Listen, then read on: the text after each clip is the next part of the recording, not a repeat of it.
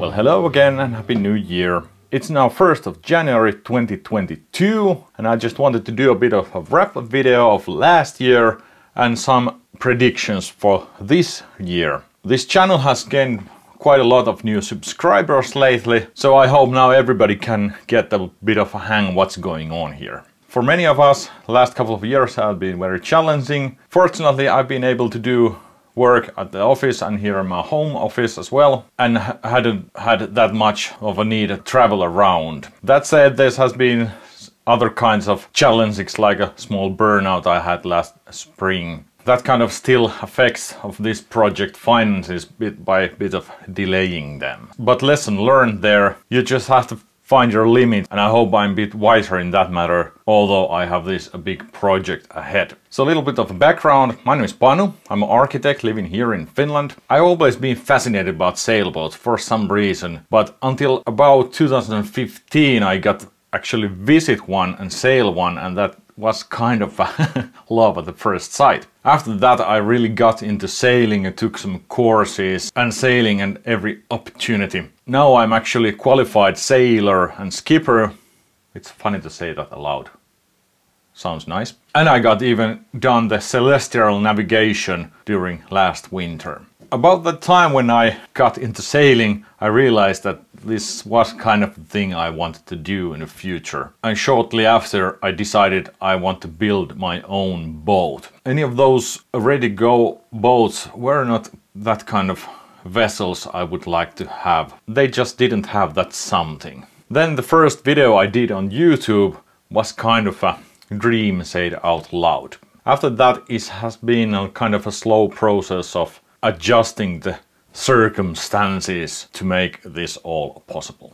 And finally, about a year ago on fall 2020, pieces just started to find their places. And then I made a contract with Tantun Yacht Designs to design this boat. Before that, I had a pretty good idea what features would I want into my dream boat. But the design work really started after we decided what kind of hull shape we would go. The shape of the hull is obviously the most important feature of the boat. It will determine the displacement, as called as the weight of the boat, and how it performs in water. And it's always a compromise of different features. The starting point was Mr. Tantun's design from the 90s called Millennium Falcon, which is a pretty cool name, I think. It's a 50-meter, one-off designed steel-hulled and composite deck cruising sailboat that has cat catch rig. This particular boat has been traveling around the world ever since, so it should be pretty good boat design for live aboard. The hull shape of it was modified a little bit to be built from wood epoxy, and at the same time it was modernized a bit with slightly wider hull and a little shallower draft and with double keels. You can check more of the feature of the boat and the design part from these 2 or 3 videos up there. Remember to check the QA video as well, there's plenty of stuff in there as well. But as for last year, the boat plans has gone forward bit by bit, and right now, exactly right now, I'm doing the actual structural 3D model of the boat hull. I hope within a couple of months we are actually starting to cut the parts for the hull. And that's really exciting for me. And by cutting, I refer to this amazing big DIY CNC router that I built last year. It has been a big effort for me. I designed and built it by myself. Well, I did use professional dudes to make the parts, but the design is all my own. The build of the CNC router started about a year ago in December 2020 and continued most of the last winter. And now the machine is almost complete. I'm currently doing the final tweaks on it, and video about that should come out in a few weeks.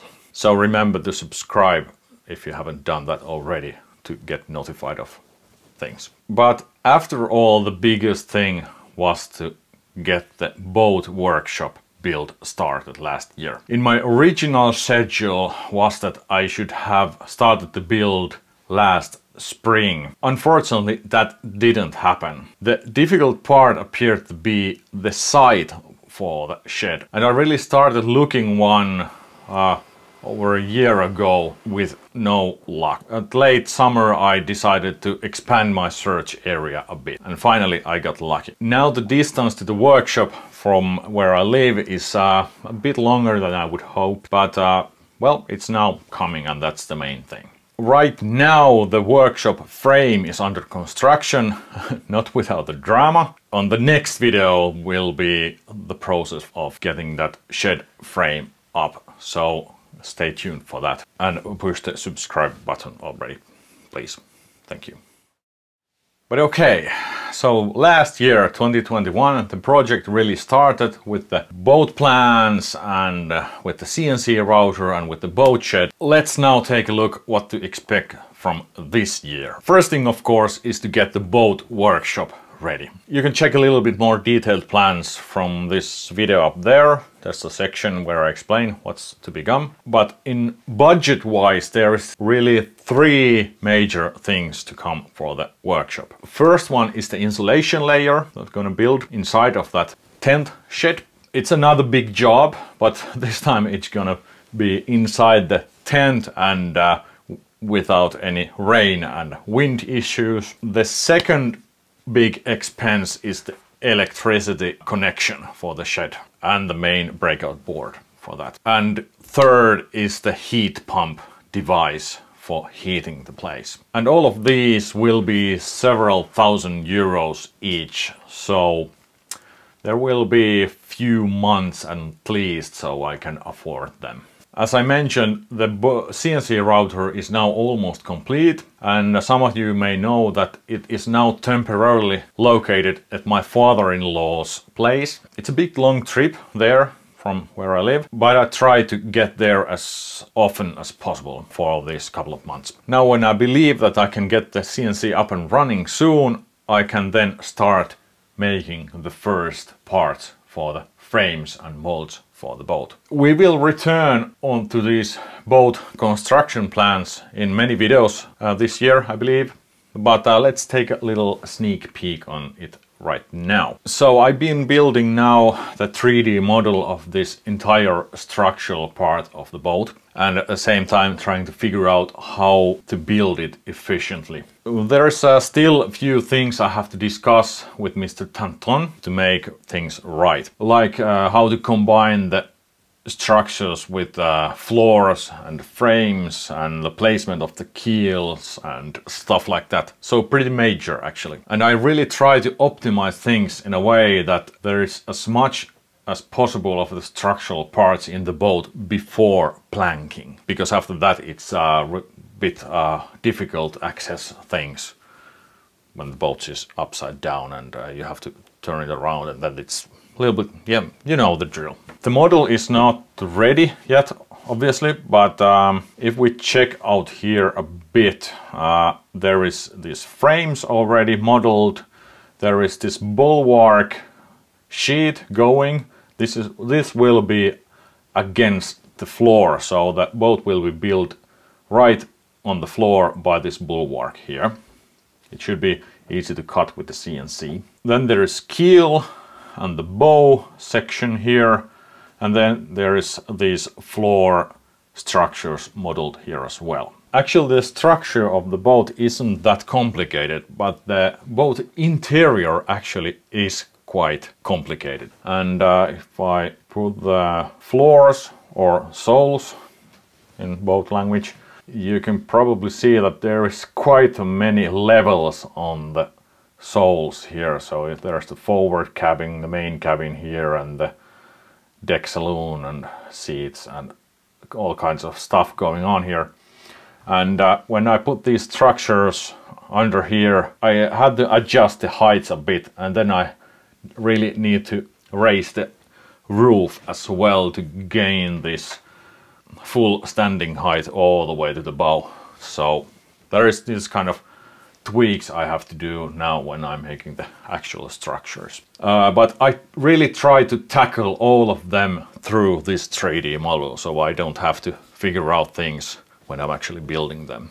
So all of these parts should be quite easily cut with the CNC router and then trimmed with the actual shape of the hull. So that said, I hope I can get soon started with the structures of the boat, which is really exciting. There is although some supplies needed for them, obviously, mostly quality timber and plywood, which are not necessarily that easy to find, especially the quality timber. I try not to use any tropical hardwood on this boat, but only locally sourced Nordic spruce, pine and stuff like that. Possibly some oak or maple. Nordic birch would be a great timber for woodworking, but it's not really good for boat building because it doesn't stand water at all. The structural parts will be mostly pine, I think. However, before making any decisions of the timber, I want to make some tests. And for that reason, I already purchased some epoxy, which are in this box, and also bunch of different kind of fiberglass gloves, which are in this bag. I won't open them right now. I really haven't used epoxy in this form before, and I really need to learn stuff before I can confidently use epoxy lamination in ocean-going vessel structures. And I also want to familiarize myself with different kind of fiberglass clothes and how to handle them. What I'm a bit concerned is a way to mix these amounts of epoxy efficiently during this project with hardeners and fillers and stuff. I really wouldn't like to mix hundreds of kilos of epoxy by hand. So far I haven't really found any epoxy mixing machinery. If you have any tips of this matter, please put your comments down below. I will check them out. But we will get back to these epoxies and fiberglass things soon enough, I believe. So the boat plans is coming. I will start the structural work soon and seek for supplies. And the CNC machine is coming along. Let's now check the schedule, and that should interest me and many of you, I hope.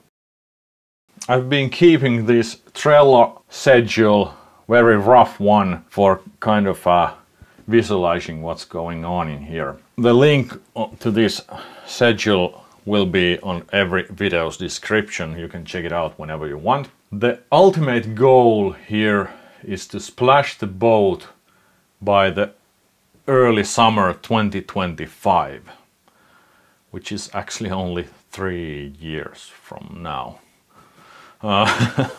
However, the goal has been set already years ago, and the start of the project has gone forward at least a couple of times ever since. So not really that serious about that. Anyway, if you concentrate on this year, there's a goal to finish the hull by the end of October. That is ambitious, I know. I need to make quite a bit more detailed plans to really achieve this, but making most of the lofting and that kind of time-consuming measuring work with computer and with that CNC should speed the build process tremendously compared to the traditional approach. And after all, there is not that many parts on that hull structure. The biggest job, of course, will be the planking and fairing the hull. However, I would really like to do as much of the interior parts before planking the hull. So this goal of making the hull ready may be postponed in the future, because we're actually starting to do the interior work before the planking. And as a bit of a nerdy little technical aspect, I'm trying to do this quite detailed part list called Product Breakdown System on Google Sheets, hoping it helps me to manage all the parts needed and their faces and stuff like that. You can check the early version of that in link down in the description. The overall goal of this year anyway would be to get the hull finished in the stage that it can be turned around before winter comes in December. And we will see how that goes. It's really ambitious, I know, but let's try to do that together, I hope. And after all, it all comes to the fact that how much time I can put into this project. Which brings us to these videos. I work almost full-time in my own one-man architectural office company, and it's currently the only way I'm financing this project. I don't have any initial savings to put in, and I'm kind of going from hand to mouth. So these videos are really kind of a side hobby for me. So all the time I'm getting off from my work is going to be off from the finances of the project. But of course this is just that much more fun than the real work. So I'm kind of balancing between these two all the time. What I hope that making these videos would eventually allow me to spend more time with this project and also make the actual videos better. As we speak,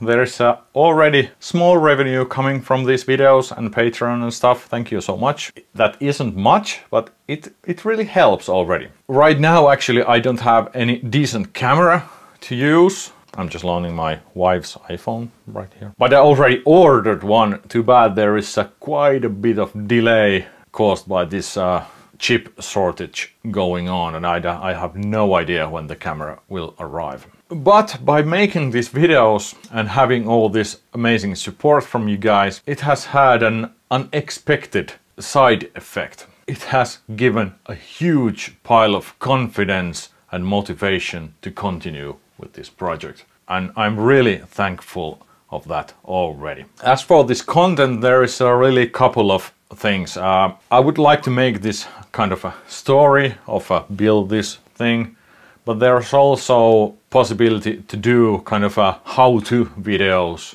from different aspects of the project, and which could be a good content for long term. There may be a room for both of these, but let me know what you think in the comments section. As for the future of these videos, I have already a bunch of ideas how to equip the workshop with some better video equipment. There will be multiple cameras and microphones and stuff, and lights, of course, to make the videos look and sound good. And also to make the streamlined process of editing these, because it is quite a big of a job to make a good story edit thing from all this footage I take when I'm doing something. But I also plan to build a DIY spider cam on that workshop, so stay tuned for that.